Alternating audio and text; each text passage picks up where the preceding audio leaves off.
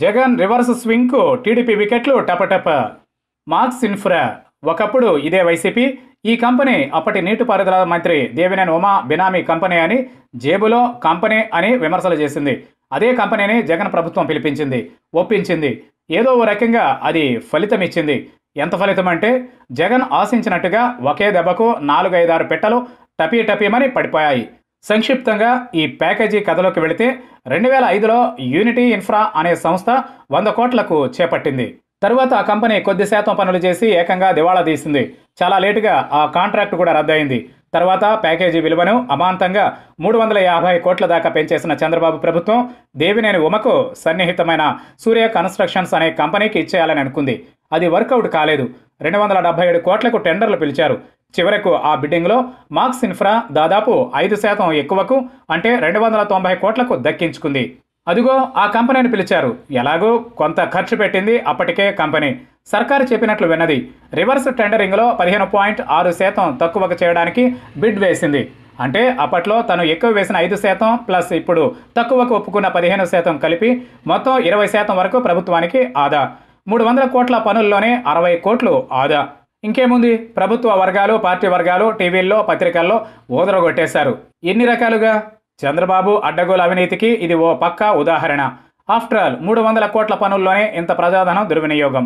అవినీతి ఉంటే ఇక పోలవరమే కాదు, ఇతర ప్రాజెక్టుల్లోనూ చంద్రబాబు ఇంకా ఎంత తిని ఉంటాడు?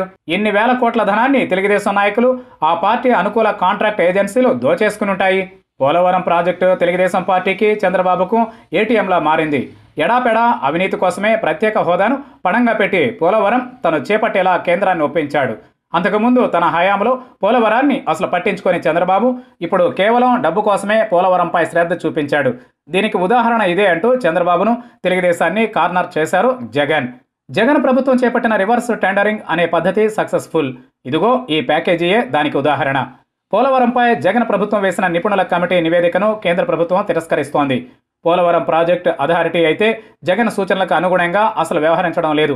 రికార్డు స్థాయిలో నడుస్తున్న ప్రాజెక్టు పనులను రాజకీయ కారణాలతో చికాకు పెడుతున్నాడు అంటూ జగన్పై బీజేపీ కసుబుస్మంటోంది.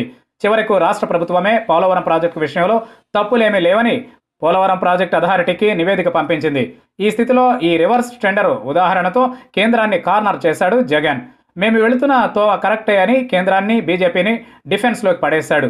ఈ దెబ్బకు ఏపీపీఎస్సీ లీకేజీ భాగోతం కూడా పక్కదారి పట్టేసింది. నవయుగ కాంట్రాక్ట్ను రద్దు చేయడం కోర్టులో కూడా ఉంది.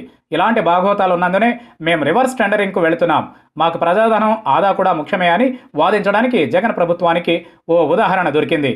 నోనో, ఇదంతా నాటకం. తనకు కావలసిన కంపెనీలకు కాంట్రాక్టులు ఇవ్వడానికి ఈ రివర్స్ టెండరింగ్ల పేరిట రిజర్వ్ టెండరింగ్ చేయబడుతున్నాడు అని కదా చంద్రబాబు ఆరోపణ.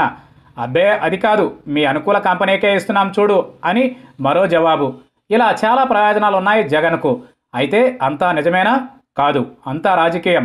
చాలా ఎత్తుగడలుంటాయి, అవి బయటకు రావు. ముందుగా కంపెనీల సాంకేతిక, ఆర్థిక అర్హతలు, అనుభవం చూడకుండా దేశంలో ఎక్కడ రిజిస్టర్ అయిన కంపెనీ అయినా ఈ టెండర్లలో పాల్గొనడానికి అర్హత ఉన్నట్టే అనడం తప్పే.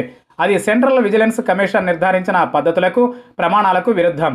ఈవెన్ కామన్ సెన్స్తో ఆలోచించినా సరే ఏదో ఓ పిచ్చి కంపెనీ తక్కువగా వేస్తుంది, టెండర్ దక్కించుకుంటుంది. కానీ దానికి తగిన ఆర్థిక స్తోమత, సాంకేతిక సామర్థ్యం, అనుభవం ఉండవు. అప్పుడేం చేస్తారు? ఈ ఒక్క ప్యాకేజీతోనే మొత్తం రివర్స్ టెండర్ల ఘన ఫలితాలు అని తీర్మానించలేం. ఎందుకంటే చంద్రబాబు మార్క్ అంచనాల పెంపులు, ఎక్సెట్రా, కమిషన్ల వేషాలు ఎన్ని ఉన్నా ప్రస్తుత ఎస్ఎస్ఆర్ ధరల ప్రకారం ఆ పాత రేట్లకు తక్కువగా మిగతా ప్యాకేజీలు చేయడానికి ఎన్ని కంపెనీలు వస్తాయో చూడాలి. సో అప్పుడే సూపర్ హిట్ కాలేదు. సినిమా ఫస్ట్ డే కలెక్షన్లు, ఓవరాల్ టాక్ మాత్రం బాగున్నాయి. కానీ అప్పుడే కథ అయిపోలేదు, చూద్దాం.